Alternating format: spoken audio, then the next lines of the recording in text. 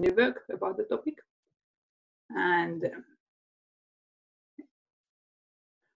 so we say that f is multiplicative if f of m times n is always f of m times f of n when the greatest common divisor of f, m, and n is 1. And in this talk, I will concentrate on multiplicative functions taking values in -1, +1. So they are bounded and real valued for purposes of this talk. And I give some examples first of multiplicative functions. So the Möbius function, which is 0 if n has a square factor, and otherwise it's -1 if n has odd number of distinct prime factors, and it's +1 if n has even number of distinct prime factors. And another example is the indicator function of the set n of numbers that can be written as a sum of two squares. So this is 1 if p is 1 or 2 mod 4, so it's 1 mod 4 or it's the prime 2. And for primes that are 3 mod 4, it's 1 only if the power of prime is even. So in particular, any prime that is 3 mod 4 is not representable as a sum of two squares. And it's 0 if it has an odd power of a prime mod, which is 3 mod 4. And the third example of a multiplicative function taking bounded values is the indicator function of the set of y-smooth numbers.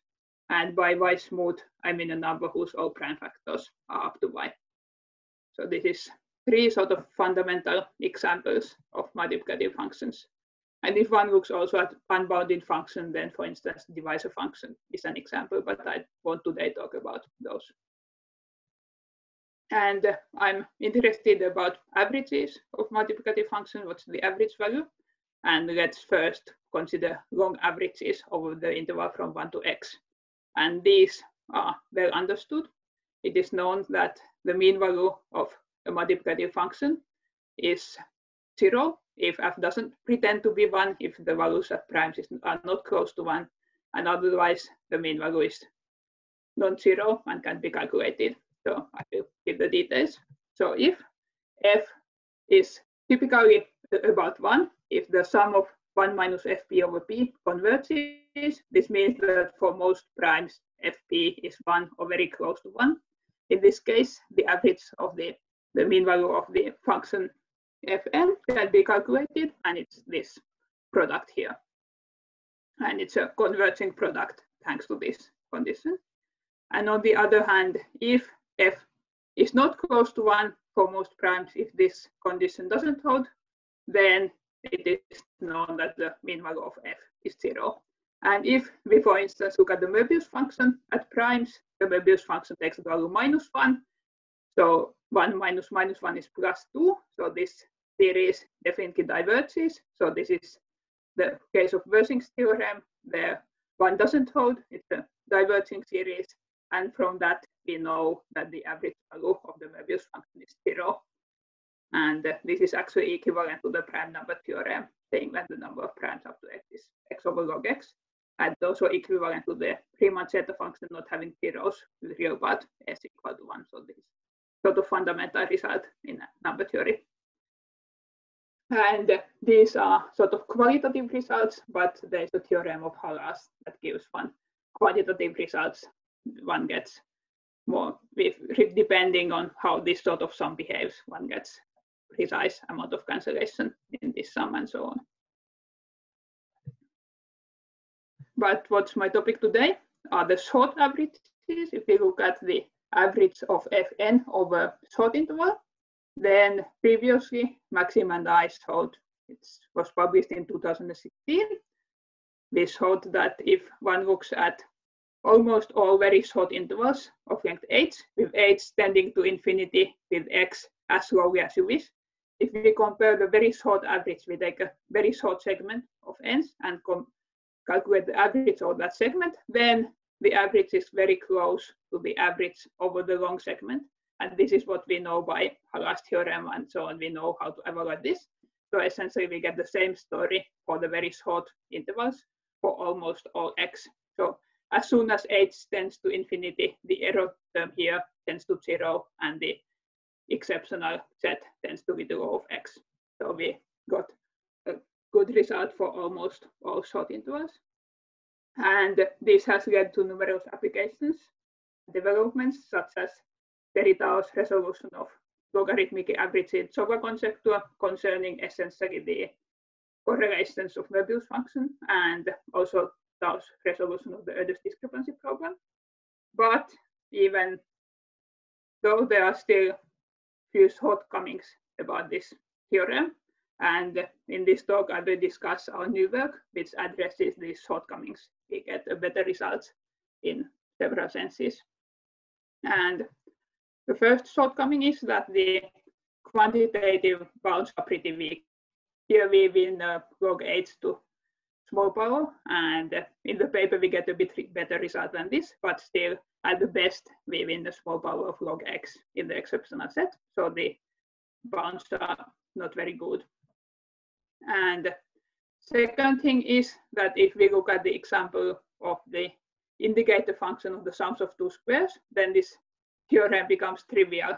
The sums of two squares have mean spacing like log x to half, which means that if we look at this long average, it's already 0. It's of size log x to minus half, which means that it's much smaller than the error term we get here. So this theorem doesn't help us in determining how these sort of vanishing multiplicative functions behave in short intervals. It doesn't tell us anything about sums of two squares, because we already know that almost all intervals don't contain any sums of two squares if the interval length is very small, and for longer intervals it doesn't give us anything non-trivial. So that's a bad thing about the theorem. And a third thing is that for many applications one needs result for a complex f.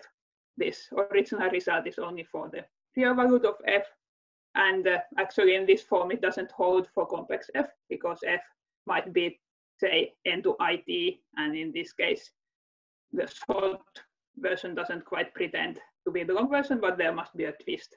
And in this new work we also address this case of complex f, but in this talk I will concentrate on the case of the real function f. Okay, so let's go into the example of sums of two squares. So recall that n is the set of numbers that can be written as a sum of two squares, and it is well known that the number of sums of two squares of x is x over log x to half times a constant. And in particular, this means that if we look at the average gap between numbers that can be represented as a sum of two squares, then the average gap is of size log x to half. And in particular, this means that if we look at intervals shorter than the average gap, then typically there are no numbers in n in that interval. So for typical y smaller than h1, the short average is simply 0. But if we look at longer intervals than the average gap, then one would expect that we have regular behavior. If we look at a short interval whose length is somewhat longer than this average gap log x to half, then we expect that we get asymptotic formula for almost all short intervals of this length, as soon as the length divided by the average gap log x to half tends to infinity. So this is what one would expect to hold. And this is what we show, that it's actually true. So we show that given any delta and any h0, if we look at the number of integers that can be represented as a sum of two squares in an interval of length h0 times log x to half, which was the mean spacing, then it corresponds to the long density. This is the density of integers in this interval, and this is the density of integers representable as a sum of two squares in longer interval, in the interval of length x. And what we get is that this is smaller than the main term, delta times the main term, for all but at most x times h0 to minus c delta to 12 integers. The point is that this is sort of polynomial exceptional set in h0. And this holds for some constant c, which we have explicitly, but it's quite small.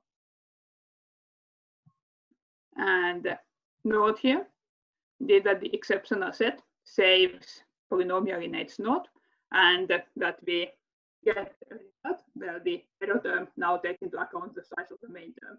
Previously, we just had log h to some small power here, which wasn't helpful at all for this sort of very short intervals. But now we get a non-trivial result as soon as the length of the interval tends to log x to half times something tending to infinity. And we get an exceptional set which tends to be to of 1, and it tends so quite rapidly. And this improves on the result of Hooley, who showed that for almost all x, one has a lower bound for this of right order of magnitude, but he didn't get asymptotic. So we improve by getting an asymptotic formula for almost all x rather than just the order of magnitude. Kaisa? Yes. We have a question from Igor Sparlinski. Igor, could you please ask the question by unmuting your microphone? Thank you. Kaisa, sorry, you say that C is a function of delta, but then what's the meaning of delta to the 12th next to it? Oh, sorry. So it's not a function of delta. It's an absolute constant. Okay. So it's an absolute constant. Yeah, it's an absolute constant. Okay. Yeah. Thank you. Used to have just C delta here, but then I changed to delta to 12 to have the explicitly. But yeah, it's an absolute constant. It's like, I think it's like 2000 to minus 12 or something like that. Thank you. No problem. Okay, so this is for the sums of two squares, and we can do the same thing more generally. So let's first study long averages of sort of vanishing multiplicative functions. I'm saying that the multiplicative function is vanishing if it's 0 pretty often. So let's say that the FP has average value alpha, or some alpha between 0 and 1.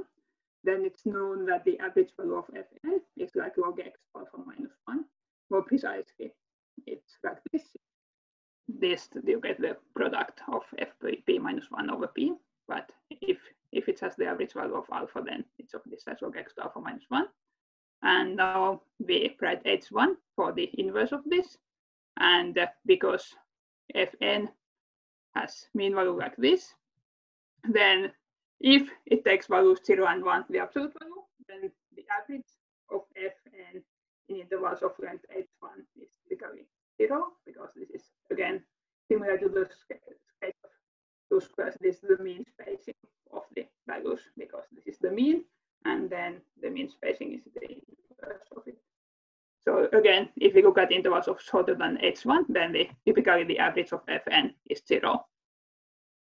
And we don't have a interesting theorem, but again, as soon as the length of the interval is longer than the mean spacing, we expect that we get a meaningful result, which is that we get that for almost all x, the short interval average is of the same size as the long interval average. And we have an error term, which is of smaller order of magnitude than the main term. This is the order of the main term, and we get a little O. So this is what one expects to have. And this is what we prove again. So we have f is a multiplicative function whose average value at the primes is at least epsilon. Say we don't request that the average is exactly something. We just request that if we get intervals longer than dyadic, then the proportion of at least. Kaisa, sorry for interrupting you again. So the audio is a bit uneven. Perhaps perhaps speak a bit closer to the microphone. Sometimes the volume is a bit uneven. Okay, I will try to do that. Thanks a lot. Okay, so we have this theorem which says that if the average value of f at primes is at least epsilon, so that it's not 0 for all the primes in long intervals, then we get the result like we wanted. So h1 is the expected gap between non-zero values of f. And then for any delta and any h0, we get that the short average is the same as long average apart from an error term, which is smaller, of smaller size, delta times the size of the long average for all, but again, we have a polynomial exceptional set. and now the constant C and kappa depend on the proportion of non-vanishing of the F. But anyway, we get the same story for all multiplicative functions that don't vanish too much. They have to have a positive average essentially of the primes, and then we get the sort of result that in short intervals of the expected length we can get the same average for F as in the long intervals. And we get the same result for complex valued F, but then we have to have a twist in main term, and it doesn't look very nice, but it's a natural twist that we have to take. But I don't talk about the complex case anymore. Okay, so let's get back to the sums of two squares. Recall that Huri was able to show that for almost all x, one gets the correct order of magnitude of sums of two squares in intervals of length h0 times log x12 for any h0 tending to infinity with x. And Huri did this in a different way than us. His main arithmetic information was the solution for the shifted convolution problem for the coefficients of the Dedekind zeta function of the Qi, and these are essentially the number of representations of n as sum of two squares. So this is what allowed Huri to show his result, that one has a good, one knows asymptotic formula for this shifted convolution problem. But it's worth pointing out that this is completely out of reach if one looks at number fields of degree greater than 2. If one takes the coefficients of the Dedekind zeta function of any number field that has degree greater than 2, then there is no way one can do the shifted convolution problem, which means that if one wants to generalize Huri's result, it doesn't work. It's completely, the approach completely fails because we don't have this crucial arithmetic information. But on the other hand, in our case, we only use multiplicativity of the function, so we have chances to generalize. In particular, we don't need the density of the prime to be half. For the case of sum of two squares, the density of the FP at primes is half, but we can have epsilon for the density, so we are allowed to go into higher degree number fields for generalization. And so we will talk about norm forms. The sums of two squares are norm forms in Qi, and now we talk about higher degree extensions. So let's take a number field K, and we say that n is a norm form if it's a norm of an algebraic integer in K. This is a stronger condition than just requiring that it's a norm of an ideal. We make a stronger condition here. And we write C A of n for the indicator function of this case. So in particular, if we look at C of Qi, then it's the indicator function of sums of two squares. And there is some work of Odoni on studying these norm forms. And in particular, he shows that the density of norm forms of K is this product, which look quite similar to the products we have had before. So it's the product over all primes for which there doesn't exist an integral idea of norm P, 1 minus 1 over P. And in particular, if K is a normal extension of degree K, then this is of size log x to minus 1 plus 1 over K. So essentially, it means that comparing to the condition we had before, it's that the average of primes is of size 1 over K, and with K tending to infinity, the average of primes tends to 0. But there is one issue. When the class number of K is larger than 1, then this function Ckn is not multiplicative. So we are not able to directly use our results for this Tk of n. Density is not an issue, but the issue is that it's not multiplicative. But for this, the same work of Odoni helped us to show that Tk of n can be written as a linear combination of complex valued multiplicative functions. And then we can apply our results to each function in the linear combination. This is the theorem in any number field. So let me write this theorem here. So we take K to be any number field over Q, and we take delta Kx to be the density of norm forms in K. up to x. And then we get an asymptotic formula for the number of integers that can be represented as a sum of norm forms in short intervals of the as soon as it's possible, I mean in intervals of length longer than the average gap. And we get an asymptotic formula for number of norm forms in short intervals for almost all x. And again, we get the polynomial exceptional set. Okay, and this greatly extends Huri's work, which only worked for UI and which didn't have an asymptotic formula. So we get a very wide extension of his work. Okay, and Huri also studied another question concerning sums of two squares. He studied the gaps between sums of two squares. So remember that the average gap is log x to half, but then the question is how often do gaps of this length or slightly longer length appear? And so writing SI for the sequence of numbers that are sums of two squares, Huri proved that if we take the gamma moment of the gap function and sum it over the gaps, then we get an asymptotic formula for this. And in other words, this means that for any interval length h, for any interval of length h times log x to half, the number of x's such that this interval doesn't contain sums of two squares is at most of order x times h to minus 2 over 3 plus 0. So this is equivalent, these two things. So you get a good exceptional set here. Here, if one doesn't require an asymptotic formula, but is happy with the existence of sums of two squares in short intervals.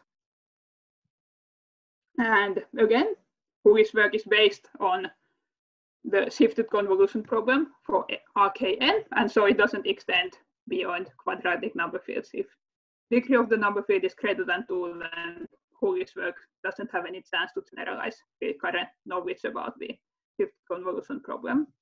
But for us, we again use only multiplicativity.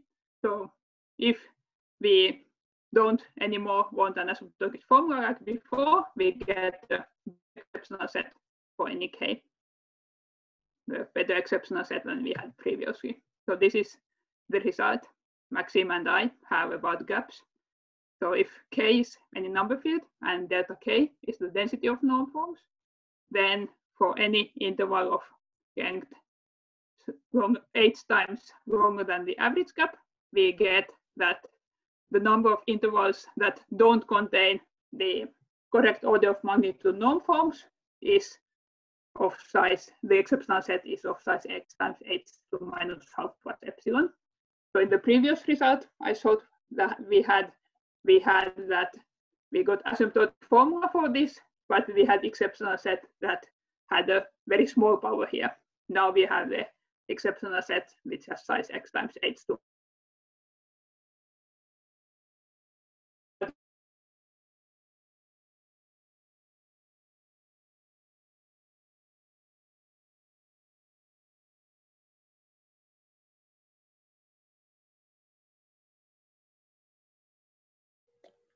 Kaisa, I'm not hearing you at the moment. Okay, I'm not sure what I can do about that. Okay, it's better now. I can hear you now. Okay, I will try to be closer to the Okay, computer. thank you. Okay, so if we don't want an asymptotic formula, but just want the correct order of magnitude of norm forms, then we can get a good exceptional set for the number of exceptional set intervals. So all but this many intervals contain expected order of magnitude of numbers that are norm forms in K. And if we look at Huri's problem of looking at the gamma moment of the gaps, then we get the asymptotic formula for gamma up to 3 over 2.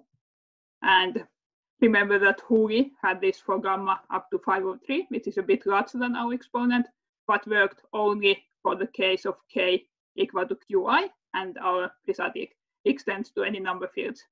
And also in the forthcoming work, we are able to do the qi case for all gamma up to 2 by using some properties of the Dedekind zeta function for the QI. Anyway, this is generalizes who is gap result to any number field.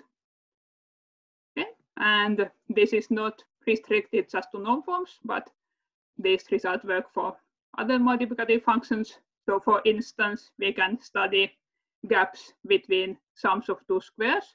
If we look at the number of intervals from x to x plus 8, which do not contain an x to epsilon smooth number, then the number of them is at most x times h to minus half plus eta for any eta.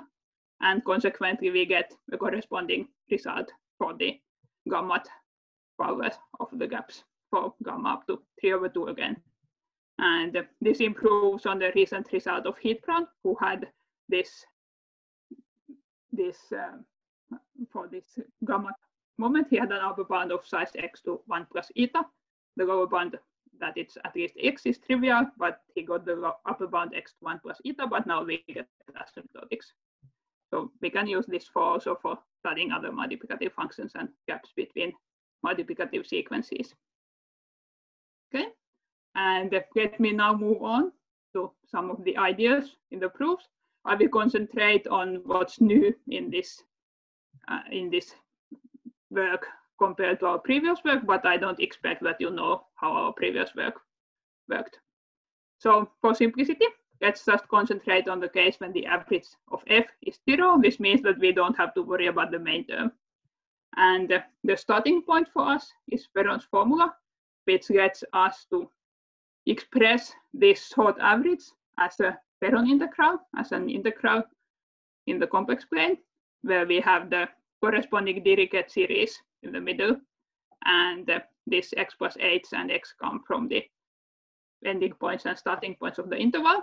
And this expression here can at least morally be estimated by the mean value theorem to be h times the derivative of this at x, which is h times x to it. So we can morally write this sum of fn over 14 to our length h in this form. We can essentially truncate the integral at x to h. And if now we just put absolute values here, we are in trouble, because we always hope in analytic number theory that we have square root cancellation, and we can't hope for more. And if we had square root cancellation in this n sum, it would be of size x to minus half, and multiplying by h and x over h would mean that the right-hand side with absolute values would be of size x to half, but the trivial bound for the left-hand side is h, which is much smaller. So this is not a good idea to put absolute values here. Instead, we have to somehow take advantage of the fact that we are allowed to average over x. We have to somehow take advantage of the oscillations of x by t. And what one would normally go on to do is to take a square mean. We want to get a result for almost all x, so we can take a square mean of this, and if we get a good bound for the square mean, then we get that this is small except for a more exceptional set. And if we take a square mean of this and square out and do some work, we find out that we get an upper bound of this form, where we get the mean square of the same Dirichlet polynomial here. And now we don't anymore have this problem that if we have square root cancellation, we are in trouble. So that's good. Okay, so that's what one would normally do. And recall that we had chosen this h, the length of the interval is h0 times h1. The h1 is the sort of average gap between the numbers. And so if we want to show our desired result, that this short average is of size delta times the density of f, then, and we wanted to get a polynomial exceptional set, then for this thing here, we would need a bound that is of size this squared times the wanted exceptional set. So what we would like to achieve here would be that we get the mean square of the Dirichlet polynomial is of size times h0 to this power of theta kappa times the square of the mean value of the f. And this is if we could show this, we would be done. So this is what we would need to be done. And there is a mean value theorem for Dirichlet polynomials, which tells us that this mean value here is at most of size the length of the interval plus the length of the sum times the mean square of the terms. And we can prove a variant of it that works well for the case the Fn has sparse support, like sums of two squares. And in particular, we can show a mean value theorem variant, which has that if we look at the mean value of an Dirichlet polynomial, whose coefficients are bounded by a multiplicative function f, then we get the square of the density of f. And so we get the same term here and here, but we would need to win this delta squared times h naught to minus c delta kappa compared to this sort of trivial mean value theorem bound. And this is exactly the same situation we had in our previous work. We need to save something compared to the mean value theorem bound. Mean value theorem gives us a trivial result. If we had just this, we get that the set of exceptions is of size big O of x, which is completely trivial because there are x numbers. It's not a good thing to have an exceptional set of size big O of x, but we had to really win something compared to this mean value theorem bound. And we can do it. We can repeat the same arguments because we have this good mean value theorem now. We have to reprove some Halas and Lipschitz type estimates for multiplicative functions in the sparse setting, like where we don't have if we have mean value smaller than 0, but we can repeat all those arguments. That's not a problem. But the problem is that at best, this gives us, instead of this power saving h naught, this gives us log x2 minus kappa, because Halas can never win more than this, and it's an actual problem. There are multiplicative functions where you only save this much, where the average is large. And so actually showing what we wanted is in general not possible. There might be some points t here where this Dirichlet polynomial has size log x2 minus kappa, and these contribute like log x2 minus kappa to the left-hand side, and we wanted to win a power of h naught. So in particular, if h naught is larger than the large power of log x, we are in trouble here. So we can't quite show this we wanted. But the method would work if we had a good bound for Dirichlet polynomials, if we had a good bound for Dirichlet polynomials over primes in certain intervals, if for, say, primes of size epsilon to 3, something like that. If we had good saving in those Dirichlet polynomials, then our previous method could work. We could factor out this Dirichlet polynomial, and then we could use the mean value theorem, or we could do a similar thing that we did in our previous work of factoring out different sizes of primes, and eventually we would win thanks to this cancellation. So if we would have this, we would be happy. But this is in particular for general f, we would need to have actually fp instead of 1 here. It's general not too much problem. And another thing we would need to do is construct a good segment transform Fn to handle those numbers that don't have prime factors from some intervals, but that's something we can also do. But anyway, the here new idea is to handle the exceptional t, the t for which we don't have the desired bound like this, before taking the mean square over x. So we handle those t for which we don't have this bound before taking the mean square, and then once we take the mean square, we can assume that we are integrating only over those t for which we have this good bound. Okay, so let's get back.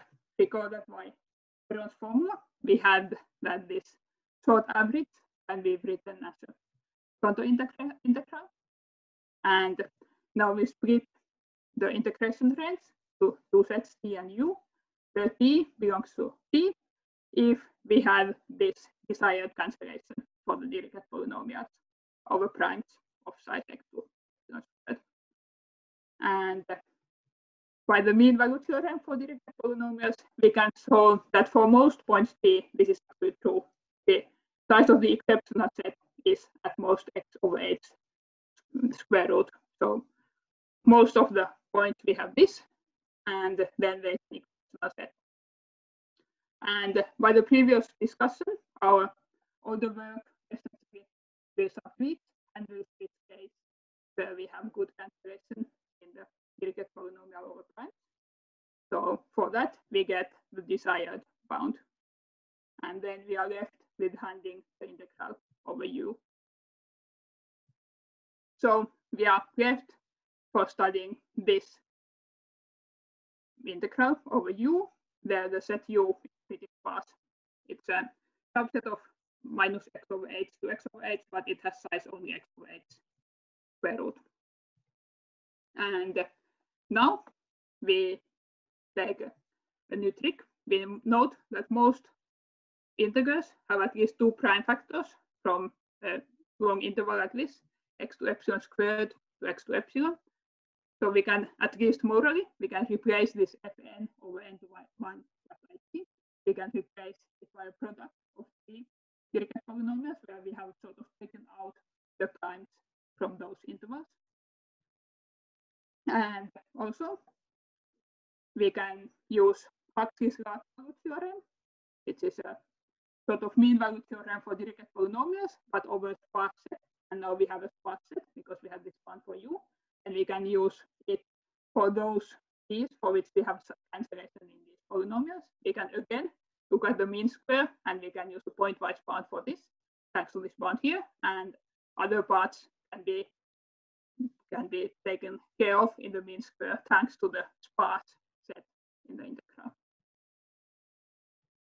And on the other hand, it's possible to show that this holds for most p's. There is only like x to epsilon exceptions to this. Now we have handled almost all p's. We have just like x to epsilon p's left for this one. And it's so tiny that we get that this mean here is literal of h by using Hala's mean value theorem for multiplicative functions for this, and then some Hala's Montgomery type large value theorem. So like a mean value theorem for Dirichlet polynomials, but over sparse set. And now we have a very, very sparse set. So we are able to prove a very sparse set version that works here. And all in all, we get what we wanted. So I'm going back a lot. Okay, so this is the theorem we got by looking both, moving into the Heron formula, moving into the average of Dirichlet polynomials, but working both on L1 and L2 side. We alternate between looking at the average over x and not looking at the average over x to be able to handle this thing here. Okay, so let's get back to one last thing, which is the results about positive proportional lower bound, getting the improvement of Hooge's results for gaps. So if one only wants for an F good exceptional set, if one only wants to show that in almost all short intervals, one has that Fn, sum of average of Fn is at least delta times the expected average. We don't anymore ask for an asymptotic formula, but we just want a positive proportional lower bound, like that there exists sums of two squares or whatever we have.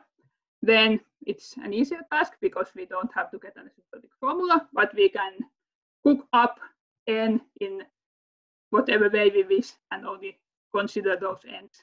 And in this case, it's a good idea to, instead of looking at all possible n's, to sum over products of very many numbers. We take k to be like 1 over epsilon 10, and when we look at product of k things, epsilon to 1 over epsilon to 10 things that are small primes, we take k minus 1 very small primes, and we take m, which is also very small, but it's an integer, and then we study the product over all these. And because Fn is multiplicative, we can also split f as a product of k things. And now what we want to show is that this has size at least a constant times the right-hand side here. And this sum over these products is definitely of the smaller order of magnitude than this thing here. We can get a lower bound like this. We might double count some things, but at least like epsilon to 10 times. So we get just a constant depending on epsilon. So if we want to count all n, we get definitely a lower bound if we just count products of k things in these intervals. And now the things get easier, because if we look at the Dirichlet polynomial corresponding to this, it can be factored into a product of various hot factors. Now we have like k various hot factors, and this gives us a lot more flexibility when we use all these mean and large value theorems for Dirichlet polynomials, and this allows us to show the result we want. Okay, and that's what I wanted to say. Thank you. Thank you, Kaisa, for this excellent talk. So you can unmute your microphone so we can thank the speaker all together and by clapping.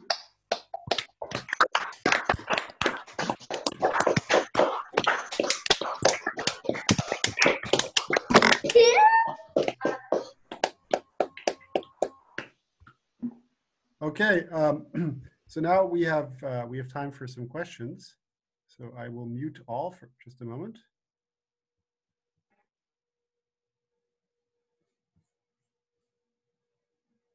So there's time for questions now.